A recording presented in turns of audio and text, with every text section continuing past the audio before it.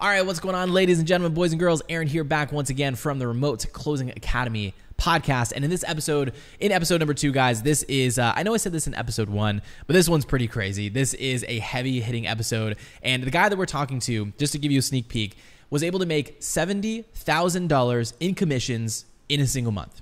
I said that right. You didn't hear it wrong. 70 in a month, not 6 months, not what some people make in a year, in one single month, on top of learning so many different skills, on top of being able to negotiate different deals with the different offers that he had coming his way. Just so many amazing things. If you are someone that is thinking about getting into remote closing, or you don't know anything about remote closing and you're like, that sounds pretty good, like those numbers that Aaron just talked about, you're going to want to listen to this video. Now, before we jump into it, just want to put a quick disclaimer.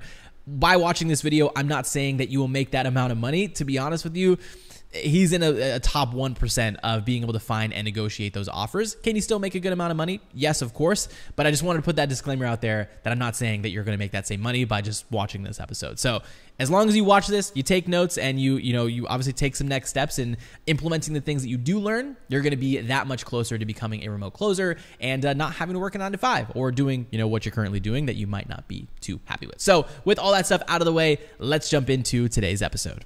Charles, how's the day, man, so far? I am doing fabulous, man. It's Friday, so it's follow-up Fridays. Just love to hit up my people and close deals. But it's been an exciting week, so I'm glad to be on here.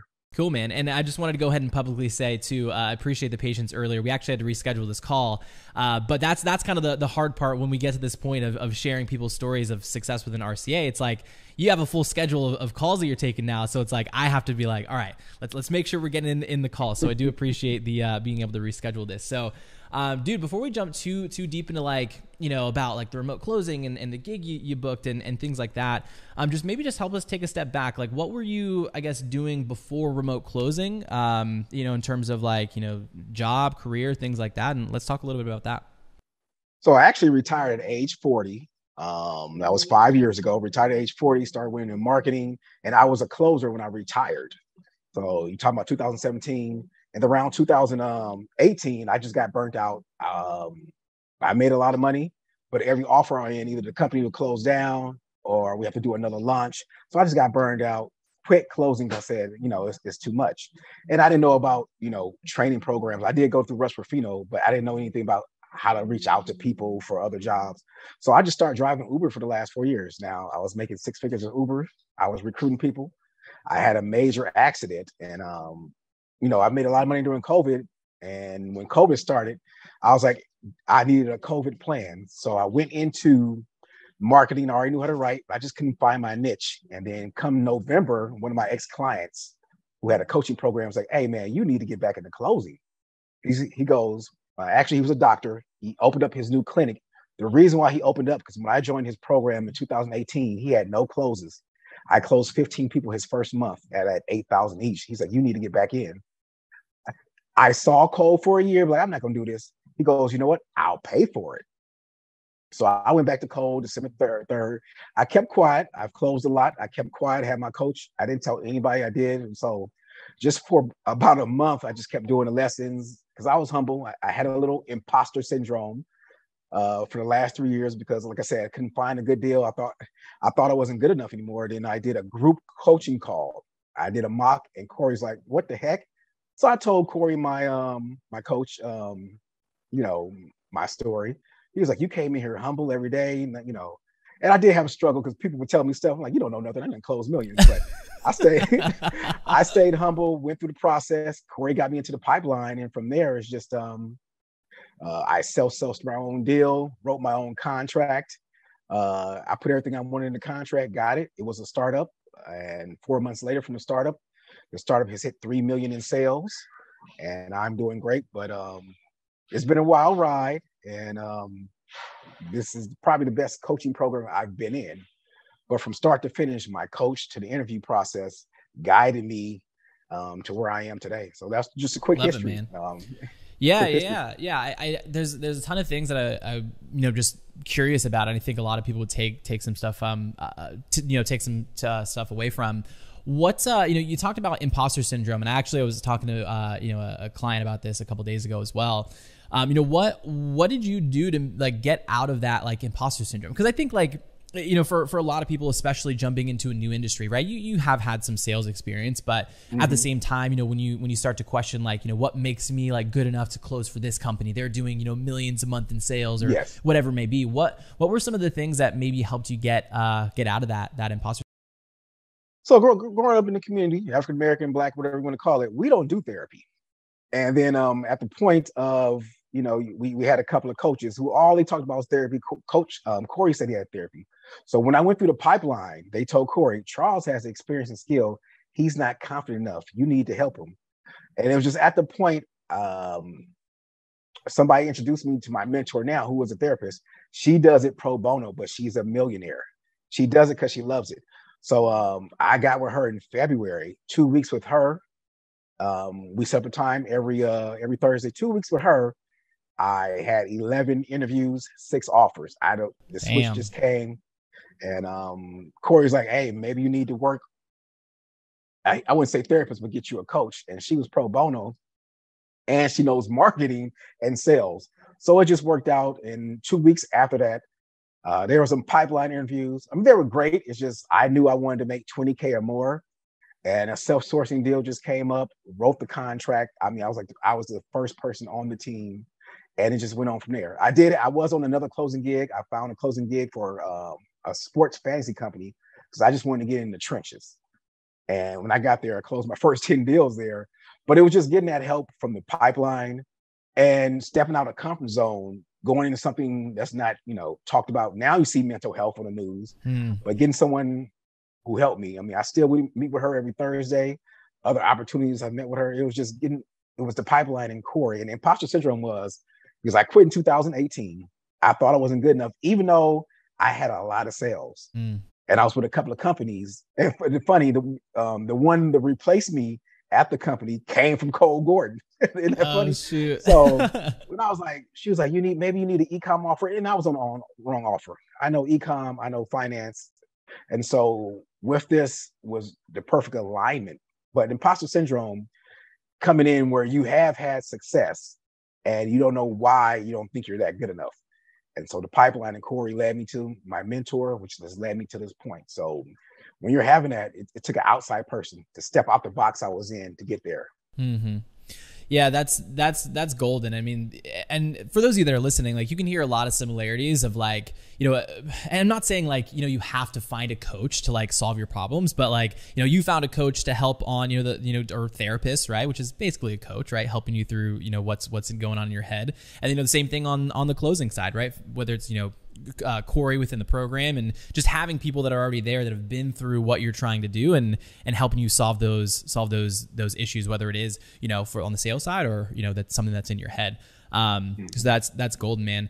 So I guess I'm just curious too, like how did you originally find, I know you said the offer that you were selling before was the ones that stumbled upon RCA or, you know, Cole stuff, correct? The offer I had, I self-sourced both. The offers, okay. Cole were good. I knew the area. I just didn't like the particular area. One was a real estate offer, but I know flipping and apartments. This was a different one taken back. It's a different financing approach, which I didn't like. There was a marketing agency offer. I passed on that one. And I really wanted to Forex, but they hired somebody before me.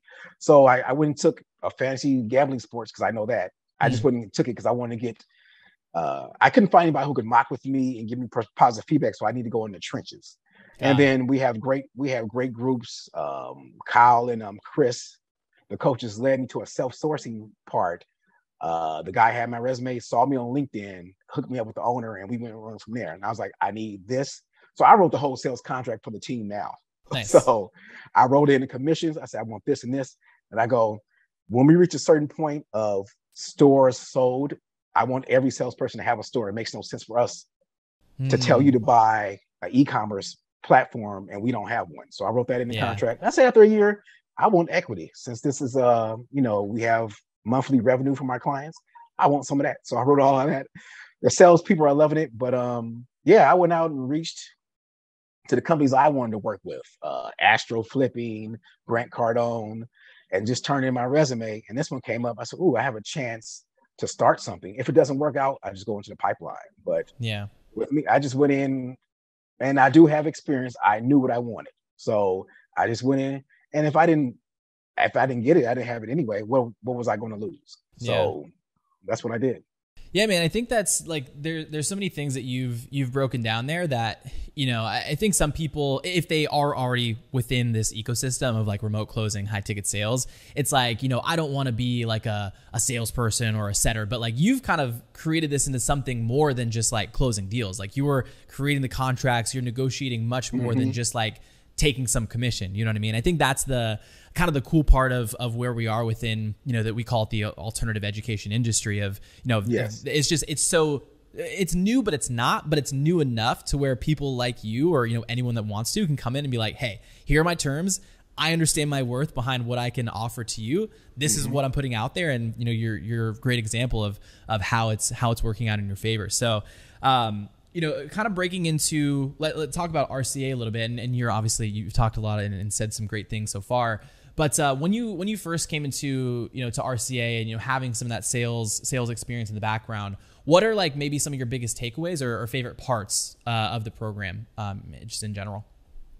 For me, it was the mock calls. So RCA is great, but the truth is most people are not going to do the work. So I knew if I stayed consistent, I got on calls every day. It was funny when I came in, I had pneumonia. I didn't get COVID because I wanted to be different. So I got pneumonia. So you picked pneumonia. And I couldn't do the talking, but I said, and being retired, I am 45 and I've learned, if you look at sports athletes, they are consistent. I know if I can stay consistent, I can beat everybody else.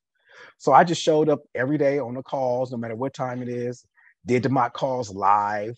I did about 50 mock calls before my first job interview, but I knew if I stayed consistent, I could leapfrog the herd. And even though I knew what I wanted to come in humble. I didn't want to come in conceited because I might, or arrogant because I might have missed something. Mm-hmm. And I've been watching Cole for a year. So from that part, it was just staying consistent, showing up every day, and I learned new nuggets. And when you have a coach, I learned stuff from there. So it was just, and the training was awesome, easy. I could speed through it. I could listen to it on my phone in my downtime. So I just scheduled my time, went on in and took the training. And the key for me was if I remained consistent, no matter if I knew something, I knew I could leapfrog the herd. Mm-hmm. Love it, man. What, because we've talked a lot about the the positives, right, of the program, but what, I wouldn't say like the negatives of the program, but what do you think were maybe some bottlenecks for you, or maybe some, just maybe some difficult parts within the program, whether it was the implementation or, just certain parts of it being a little bit more challenging? Like what would you, for someone that's maybe coming in like, hey, this is something to maybe look out for. Here's one of the things that I struggled with. Everybody thinks the pipeline is magical. And number one, you have to know what you want. When you pay, they think this magic is going to happen. I'm in the pipeline and they start complaining. And RCA is just like life. It's not perfect. For me, it was okay. They're not going to see this difference now. But for me, RCA exploded in February. So I still have personal contact with my coach. Mm-hmm. Hey, you guys just exploded. And so for new people to say, I can't get this, I can't get that, or this is not the right fit. And maybe you guys need to change a little, but everybody expects RCA to give them that magical job. And, I didn't pay RCA. I didn't pay for this just to look for my own. And truth is, if you look for your own, you'll probably find something better. And I want to make 10 if you don't have the skills. So I don't say any bottlenecks for me personally. I don't think I have any, but I can see where the new people are coming in. I expect this, and this. And I was like, I want to make 20,000. Well, you have never made 20,000. So what makes you think? And and I want to put the perspective. It's not that I'm not going to say you guys not projecting it, but if you're going to college or a job, technically, if you get on a job, it's 3-6 months probation. If you're going to college, it's 4 years. If you're being a doctor, 8 or lower, not 8 or 9 years. But people don't understand, if you just focus on RCA for a year and a half, don't let the shiny objects come, because you're going to get hit by Jeremy Miner. He's good. You're going to get hit by other companies, or you're going to get hit with crypto. If you focused on this for a year, you're going to be at the same income level as a doctor or a surgeon. If you focus and get better. And that is where, not for me, but what the bottleneck is. I knew that. Well, I've been here before, but for new people, and I try, because I don't mock anymore, but when they have interviews, I said, schedule with me, I can lead you through. But the truth is, if you master a skill, and it's any other skill, if it's marketing, it's going to take 12, maybe 6, 12, 18 months to get there. but you're going to make six figures if you stick with RCA. Mm-hmm. And I think that's where the bottleneck is, because people want this magical thing to happen. It doesn't happen anywhere else in life. If you won the lotto, you have to wait 2 months to get that money, right? You don't come right away. Yep. So that, I don't know if it's RCA, but I try to guide people in there. I need money now. Well, technically that's your fault. But for me, with no bottlenecks, because I knew what to look for. I go through coaching programs. So I knew what to ask for. All my answers got, everything I needed got answered. But for new people, it's just, if you stick for a year, and don't worry about what anybody else is making either. Because the truth is, yes, I'm going to have a huge month. But I'm number 4 on a team of 7. The top money maker in my company did $190,000 in commissions in 1 month. Goodness. This month I'm going to surpass him. But yeah, I'm on a team. That's why I come every day. I'm on a team of killers. So I don't worry about what they're making. I say, how can I get better? Because it's going to come. So for the new people listening, if you commit to RCA, nothing else, you stop doing all these things that pop up. If you commit to it, you will replace your income. And if you keep going, you're going to make that surge in lawyer money. Commit a year instead of 8 years in school and all that. So yeah, no bottlenecks for me. I knew what I was looking for, but I can see what happens for the new people. Mm-hmm. Yeah, dude. I've even like being on Facebook and being a part of so many different email newsletters and subscriptions and whatnot. It's like we're constantly just smacked with new stuff. Like make money with this, do whatever. And in reality, like you said, it's not that does RCA work more than some of these things. It's just, okay, whatever you put your time into, that's what you're going to see the results from. It's the shiny object syndrome that so many, I've fallen into it tons of times. Like even, to this day, there's sometimes I'll click into an email and, kind of watch a video or something. And then I remind myself hey, no, don't go down this route again. Cause it always leads to, again, spending 3 months here, 6 months here. And then, 2 years later, you aren't any further than when you started. Cause you just don't focus on the one thing. Those WMDs, weapons of mass distraction. There you go. I'm gonna have to steal that one, the WMDs. So dude, we touched on it a little bit a second ago. You were talking about how your someone in your team's making $190,000 in a single month, right? And that's commissions for those of you that are listening. When we compare remote closing to something like starting a marketing agency or any like starting your own business, there's more that goes into that, right? There's expenses, there's the responsibilities of building team. There's so many things, as opposed to with remote closing, we're learning one skill and then jumping into just really getting good at there, kind of like what you were talking about. So we don't have to go into too deep into specifics, but what is the opportunity you're on right now? Like what is maybe income potential and what are some of the wins that you've been able to take home from that?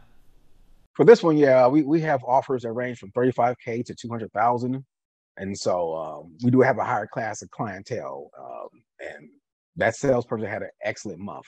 And for me, starting off, I've earned in 3 months around about $40K in commission. This month, I have a pipeline. If it closes by the 31st, it'll be around $75K in commissions for this month alone. And my pipeline keeps growing. We do have an excellent marketing team, and it has been some bumps and roads. This is a startup.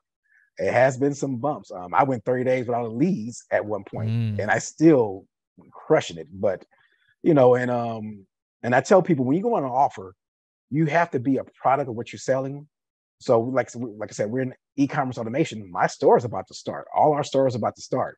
Our average client after 12 months is doing about, our partners are doing about $10,000 in passive income with our management team running their stores and their e-commerce businesses. So I just created another income stream for that when I joined this, and this is what I wanted. So, and I want clients to understand, when you join a team, you have to know the product. So if you're with Tony Robbins, which you guys place a lot, you're going to get access to all Tony Robbins don't use it. If you're in a Forex, you're going to learn how to trade. So we're creating income streams with that, but the closing is beautiful. And what I like about it, I'm here to get paid. I'm here to go up 6 figures per month, but my clients are happy with me. And I have a thing, when they reach a certain income, they taking me to a steak dinner. So I have 8 steak dinners coming for me. There we go. But they text me, Charles, I made the first sale. But yeah, if everything closes, it's still going to be 72. I just want the 72 in this month. Yeah. But the commissions is there. And like I said, when I go to the pipeline, 8,000 to 9,000 wasn't going to do it for me. That's why I look for my own offers. And yeah, it's going to be a beautiful month. August is even looking better. And right now it's summertime. Most people, most high ticket jobs slow down. We're ramping it up. I said, hey, let's increase. Let's go after the market. But yeah, it's been a beautiful 4 months. Let's see, March, April, May, June, July. You're talking about almost 6 figures in 5 months in earned commissions. Starting off, when I started, we had no website. I had to close and get deposits with no track record. People like, who are you? One of the management team has been sued, so I had to go through all that. I was the first person here. A lot of bumps in the road. When we ran the marketing, I had appointments 4 weeks out. And in this business, if people don't talk to you right away, they fall off. Yeah. But we have grown. This company is not all me, but coming from zero, you can't find us and doing about 3 million right now. It's just fabulous. But for me, it's just, I have a certain number I want to hit, and I have a certain number of people I want to help, because number one, I love the results. I love when they call me. Number two, they're going to stick with me even if I leave this company, because I have provided value for them.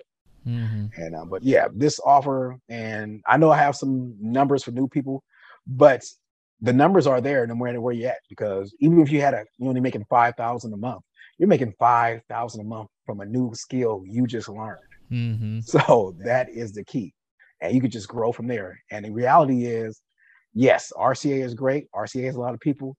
Are you going to stay consistent enough to jump the herd? And that is the key with RCA. If you can stay in, go in, I don't care how long it takes, you will get to the next level. Yeah. Dude, isn't it crazy how, like, a couple of minutes ago you said, the 8 or 9K isn't going to cut it for me, right? And it's like, some people listening to this is like, 8 or 9K is what I make in 3 months. You know what I mean? Like, it's crazy, like the levels that are there. So I did want to take a really quick second and kind of just explain this to everyone that's listening. Is, one of the biggest questions that I get, because I manage a lot of the Instagram stuff and whatnot, is people are like, how is that even possible? Like, why would someone pay, Charles, why would somebody pay you $72,000, right? And it's the thing to understand, guys, is $72,000, right, that's going to Charles is a very small percentage. Well, I wouldn't say very small, but it's a percentage of what the company that he's working for is making, and then also what the clients are making, right? So it really is, if you're listening to this and you're like, I'm making $3,000 a month or $2,000 a month, and you're like, I can't fathom those numbers, is just understand that there's, like Charles said, there's an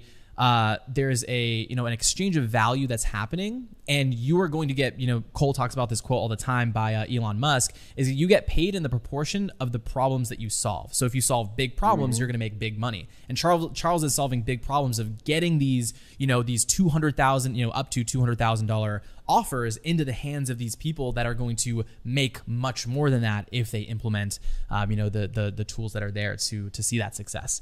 So I just wanted to kind of take a little segue and explain, because sometimes people are like, you made $72,000 this year? No, in a month. Like, it's, people's year salary in a month, which is crazy.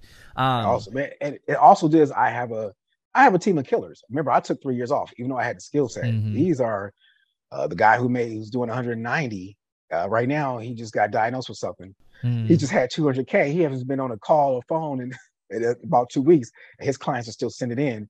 But when you're with a good offer or good people, they level up your game too. And that's why people always ask, why are you always showing up to the calls? Number one, I'm learning, because RCA is enrolling new people, and those people are my clients too. So I'm hearing their problems, which is helping me get better. But I just want to get better. And also with remote closing, if you're at home, I don't have a full-time job. This is what I do. This is my community, because I don't have the job. I don't have what you call the Christmas parties. And I have my own network within remote closing that I can connect with people. But coming in, you're learning from new people. Like, oh, I just had a client who had that problem. And just staying connected. Charles, you're always showing up. Yeah, because this is how I learn. But when you're with a good offer, and I tell people, don't feel bad if you're doing bad, because you're going to learn. I mean, I would have known I've seen people, but if the other salesperson didn't do 190, will I be at 72? He broke that barrier for us to know, hey, we can do it too. And now I'm at this point, I'm still number one, still to close. At this point, I'm number one. But your team, I guess, raises everybody. So when you're on a good offer, it may take some time to find a good offer. People are like, oh, Charles, you know what to do. No, I went 3 years closing and company shut down. $400,000 in chargebacks because the company. So I had my setbacks, but this is where I knew where to look. So it might take time, but you don't quit. That's the key. If you keep going, you beat everybody else. Yeah, dude, I'm really glad that you brought that up, because I think, you know, when we talk about interviews and people just see testimonials, like they see the butterflies and rainbows at the, you know, that's what they see, right? They don't see the 3 years that it took you to hit this offer, that like everything comes together. It's a good team, it's a good product, it actually helps people, it fulfills you, right? There's so many different things that come into getting placed in an offer that not only makes sense for the company, for the client, but also makes sense for you. And that's, you know, the perfect storm that happens that allows you to get to that point. But, you know, it's not something where, you know, could you get lucky and get really, really good at sales in a short amount of time and get placed on a, you know, on a golden offer? Crazier things have happened, but at the same time, it's like it just happens in that you got to pick your poison, right? Do you want to, you know, work at a job that you hate for a long amount of time, or do you want to be patient with knowing that everything's going to work out if you work on your skills, get better at what you're doing, right? Just really build that value in yourself, because this industry isn't going away, right? There's businesses that are literally just like trying to find people like Charles and like anybody that, you know, potentially watching this episode to come in and help facilitate that transaction of product into new clients. So super powerful stuff, man. What's you know, if you were, you know, someone that is listening to this, and, you know, I'm sure you've probably seen people, you know, skeptical of the program and what it could do. So what would you say to someone that is on that fence, or like, okay, this does sound interesting, and you know, I'm kind of thinking about doing it, but I do have some hesitancy behind it. What would you say to that person? I would ask, what is the hesitancy? Because you're going to spend it anywhere. And what is better than waking up and you have leads who want to talk to you, and you can go ahead and close them and change their life, change their life completely. What is better than that? But what is the alternative? I mean, any skill you learn is going to pay off. Because I was trying to do digital marketing for a year and a half. And if you one of them, I'm not gonna say the name, was great. And he says, Charles, he goes, I'm gonna give you a refund because this is not for you. And that's how I got back over here. I tried to be a digital marketer. And the reason why I tried to be a digital marketer, I didn't want to talk to people. So, because I was like, oh, imposter syndrome. Yeah. But if you're looking at this, if you put the time in, it's going to work. And I'm not saying this is the cure-all, but what else are you going to do? Because if you're not going to do this, you're going to spend the money somewhere else and quit. So I wouldn't say the hesitancy. I say, are you committed to putting a year in to learn a skill that never goes away? Remote closing has been around for years. It's just taking on different stuff. And people's like, well, can I get a job? If you clicked on RCA, you are being retargeted by every other high ticket company. Yep. You could just turn on, I don't care if it's real estate, Forex, diets. If you have to fill out a form to get a consultation call, that's a high ticket company you can go work for. It's hundreds. Yeah. And if you're worried, if you put the skill in, you will leapfrog 90%. All you have to be to get started is 20% than the rest. They're going to quit. They're going to complain. People think, oh, I'm special. Nah, I just show up every day. That's the key. All you got to do is just show up. Yeah, man. Dude, thank you for that, because I think you know, a couple of those things that you incorporated in there, I think, you know, there's a good amount of people that could come across this, you know what I mean? And just having, you know, if even one of the things that you say, like, kind of like turn that light bulb on for people, I think it's going to help us all. And like you hit the nail on the head. I talk to people about this all the time. It's like, you know, why would you invest, you know, $10,000 in a program or $15,000 in a program or whatever? It's like, well, how much are people investing in a year of college? 80,000, yeah, 100,000, 50,000, right? With like the hope that you learn something and get a piece of paper that like maybe you can join a company, right? It's like I'm working with Cole. And I didn't go to college. I went to college for like, you know, I think a semester. And it's like businesses now, like all they care about is like, what skills do you possess, right? Yes. What's, you know, how are you going, like, here's how I'll put it.